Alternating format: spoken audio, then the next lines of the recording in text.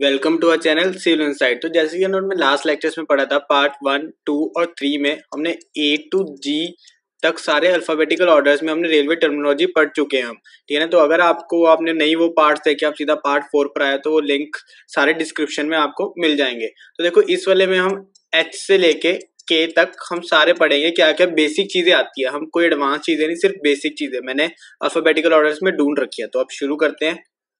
सबसे पहले आता है हमारा, देखो हॉलिंग कैपेसिटी। हॉलिंग कैपेसिटी क्या होता है? देखो हॉलिंग capacity of locomotive is the total load which can be hold bye it, it ingots the power of the locomotive. मतलब कि लोकोमोटिव हॉलिंग कैपेसिटी का क्या मतलब हुआ कि एक इंजन जो है, ट्रेन का इंजन, वो कितने लोड लेके जा सकता है, उसे हम कहते हैं हॉलिंग capacity.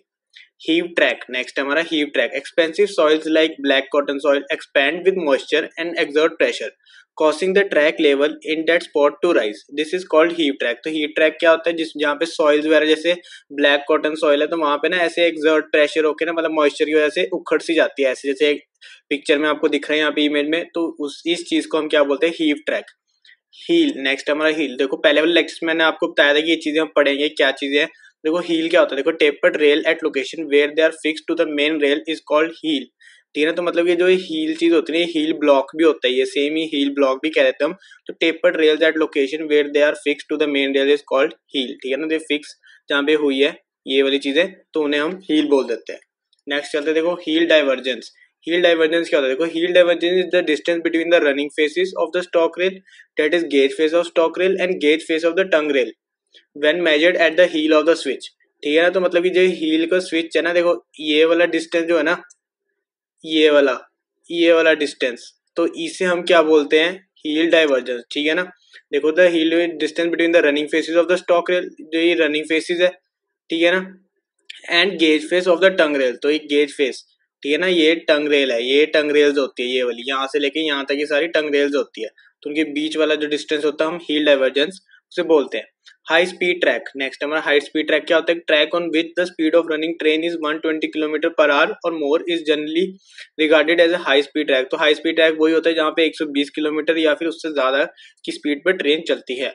Horse rails, horse rails क्या होता है? देखो these rails which get batted due to impact action of wheels over the end of the rails are called horse rails. तो मतलब ये होता है कि जैसे जॉइंट्स वगैरह पे ना, जो एंड ऑफ रेल्स होते हैं ना, वहां पे ना थोड़ा सा बैटेड हो जाती है, मतलब कि व्हील्स के बहुत ज्यादा बार बार चलने से, ठीक है, लोड से, तो वैसे से कुछ दिखने लग जाती है, तो उससे हम कहते हैं हॉर्स रेल्स।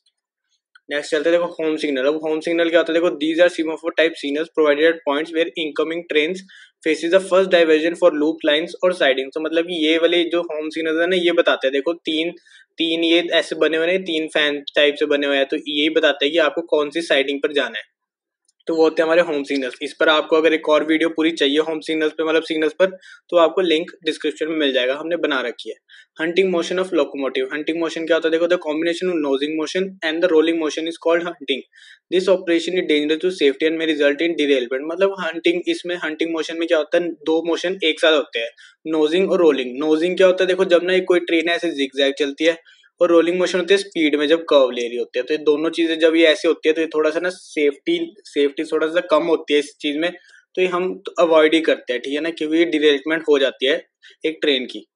अगला आता है हमारा impressed of track. Impressed of track क्या होता है? देखो a stock of all the usual material such as rail, slippers, fish plates, bolts, spikes and other fittings etcetera is maintained eight selected places for immediate replacement. तो ऐसे ना एक side पे ना एक घर सा बना होता है, मतलब क्वार्टर लगा लो, या फिर एक हट सा बना होता है, जिसमें सारे कुछ आपके ना स्टॉक पड़ा होता है, जैसे रेल, स्लीपर्स, फिश प्लेट्स, ठीक है ना, स्पाइक्स वगैरह का। तो उस चीज को हम बोलते हैं इम्प्रेस्ड ऑफ ट्रैक।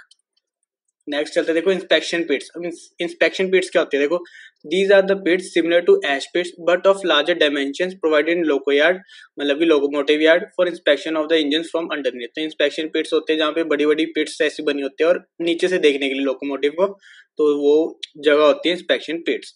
इंटरलॉकिंग। अब इंटरलॉकिंग क्या होता है? Next the technique achieve through mechanical electrical agencies for the mutual locking between the levers is called interlocking. मतलब कि जो ना मैकेनिकल इलेक्ट्रिकल काम आता है, मतलब कि हम देखो एक साइड पे बैठे बैठे हम ये पूरा ना सेंट्रल सीटीसी में, जहाँ पे हमने पढ़ा था, ये हमने प्रीवियस लेक्चर में पार्ट 3 में पढ़ा था, तो उसमें हमने सीटीसी में पढ़ा था कि एक रूम है, मतलब ये एक सेंटर होता है जहाँ से सारे कंट्रोल होता है सिस्टम, तो वहां से ये चीजें होती है, तो उसे हम इंटरलॉकिंग बोलते हैं। It avoids possibilities of confusion, danger of pulling wrong signal and दस प्रेजेंट्स कॉन्फ्लिक्टिंग मूवमेंट्स।